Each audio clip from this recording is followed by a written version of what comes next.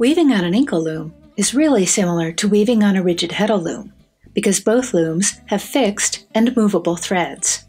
On a rigid heddle loom, the fixed threads are in holes and the movable threads are in slots of the rigid heddle. On an Inkle loom, the fixed threads go through heddles and the movable threads do not.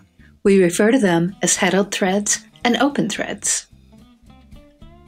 To weave plain weave on an Inkle loom, you push up and down on the open threads behind the heddles. Push down and you've made one shed, push up and you've made the other shed. To weave a pickup pattern, you simply pick up some open threads and keep weaving. For this pattern, we'll work with 6 black threads in the middle of the band. We'll pick up the 2 in the center or the 2 on each side of them. Begin by pressing up on the open threads and weaving from left to right. Black threads will be up. With the black threads still up, pick up the center 2 black threads. Keep holding them up and then press down on the open threads. Now the blue-green threads will be up. Insert the shuttle. It is okay now to let go of the picked up threads.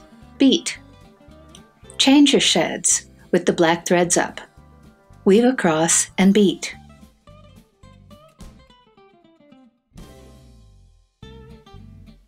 Keeping the black threads raised, pick up the 2 black threads on each side of the 2 center threads. You'll be picking up 4 threads total.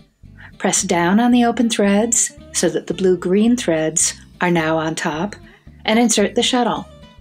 Weave across and beat. Change sheds with the black threads up. Weave across and beat.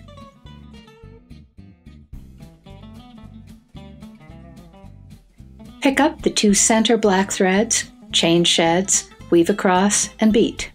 You have now completed the pickup pattern.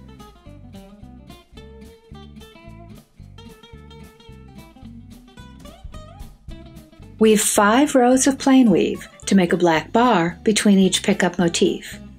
Then begin the pickup pattern again.